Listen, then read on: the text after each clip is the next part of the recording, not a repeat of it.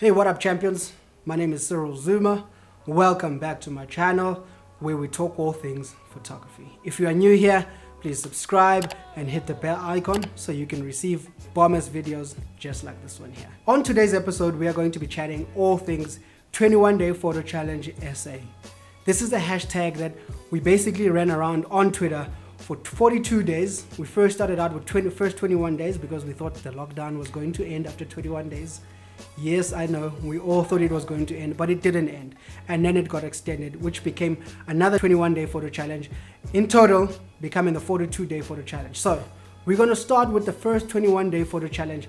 I will be reviewing your guys' photos, the best photos I think that came out of the challenge. So, you guys stay tuned. I'll be going through all the amazing photos, what I like about the photos, what I thought was amazing, and why I think it followed the theme.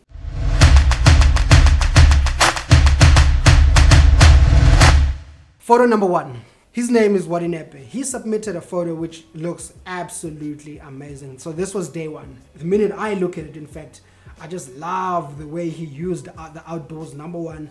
And so you can see he balanced about two lights on here, and he's also using the sun as backlighting. I just love the way he positioned the subject onto the side, giving you some space to wander around the image. We obviously see that the main subject here and the main point of focus is the lady on the picture here, and then it also what's nice about it leads you to the side where you can see the road here that's going on here. You can see what's going on, the sun hitting the road. I love how he used the sun as backlighting to separate the subject from the background. I just love everything about this photo. Thumbs up to you, Wadinepe, for this amazing photo. The next photo is from J Mahlakwana. Everything about this photo is amazing. It absolutely followed the rule of thirds. If you look at the picture, you can see the subject is placed right to the far end of the picture.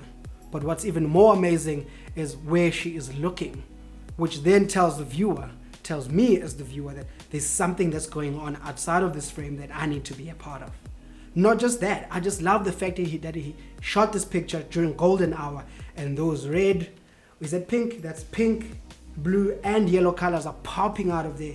It looks amazing. The only thing I would have done different about this picture is probably just get the sky in the photo, and the one way to do that is basically use high-speed sync. But everything about this photo is absolutely amazing. So thumbs up for me, J Mahlakwane. The next submission is from Kalipa_Ntloko. So when I opened up this photo, I loved everything about this photo. I actually don't know where you shot it. It looks like it's Thailand. I'm not sure where it is. I've never been there. But I just love everything about this photo. And the reason why I chose it is how the cab is specifically just positioned to the side, and it's bright and it's red. It commands my eyes. It commands my attention. It's just an amazing photo. It's a pleasant photo to look at. It's very unusual for a rule of thirds. I know a lot of people will go landscape, but this is a nice portrait and talks a lot about the rule of third. It really stuck to the theme. So I really love this photo, and how you composed it is so amazing. It's just one of those photos that I love looking at. I can use as a screensaver, and the color red shouts at me. It says look at the car, and I just love how it's positioned. I love how it's symmetrical. There's probably a few things that I would have fixed, but in the conditions that she shot it in, I think this is a beautiful photo. So thumbs up to you, Kalipa. What an amazing photo. The next photo is from Tino Nyandoro. I think this is an amazing photo actually. Just looking at it, it's so calming. It's so refreshing to look at. I love the way he positioned the subject to the one side of the image, and then you have this blank wall which has got this amazing brown color. You can see the amazing use of color on this here. I love the brightness of the yellow dress. I love the necklace. I love the way that she's looking at the side of the image, which basically gives me as the viewer an idea that something is going on to the side of the photo. I think this is an amazing photo. I love everything about it. I love the afro on there. This is an amazing photo, Tina. It really is amazing. You retouched it very well. I love how the colors are popping once again. So great submission from you, Tina. Thumbs up, my brother. The next photo is from Enoch QM. Enoch, I hope I'm saying that right. The point of view that he got from this photo, you can see that he took effort to take a photo like this. I think you climbed on a tree and collected some leaves, put them in a circle together, and had the model lying on there. You know, you had to get the leaves perfect because there's leaves in the foreground and a subject in focus. It goes perfectly with the theme of rule of thirds. You know, I just love the way he positioned the subject. This is probably one of my favorite images. As I said, there's everything beautiful about this photo.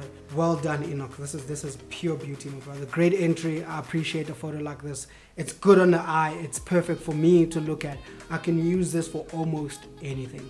So thumbs up to you, my brother. What an amazing photo. I just want to give a special shout out to all of you guys who submitted to the 21-day photo challenge on Twitter and on Instagram. Your support has been absolutely amazing. The hashtag basically went all the way to Jamaica, USA, Canada. It was everywhere.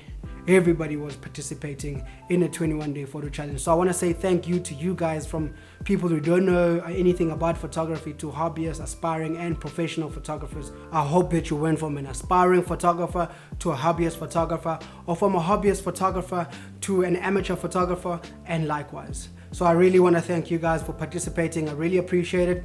And I hope that we're going to have more hashtags and more challenges just like this for you guys to learn and become better. I also want to give a special shout out to Phil.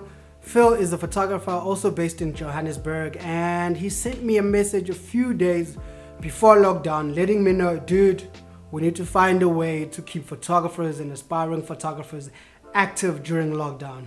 And he sent me a message basically giving me just a bit of an idea of how to do something like a 21-day photo challenge. And this would have not been possible without you, dude. So thumbs up from me to you. Well done. I also want to give a special shout out to Wadinepe and Austin for also allowing us to retouch and edit their photos during lockdown and during the 21-day photo challenge essay. I want to say thumbs up to you guys for allowing us to edit and giving people an opportunity to edit the work that you've done professionally before and see how you've also shot your photos before. And with you giving your raw files, you allowed us to be able to see what kind of equipment you use, and I really appreciate that. Not a lot of people would allow others to see their raw files. So I appreciate you guys for allowing us to retouch and also giving us some skills and teaching us along the way of how to retouch a little bit better as photographers. Well, that's it, guys. Amazing photos. Thank you for your submissions. Those were my 5 favorite photos from the first day. I will be doing day 2, which is black and white. Black and white is probably one of my most favorite and most interesting themes that we went through, that we had to repeat it twice. So there's amazing photos on there. Stay tuned for the next episode.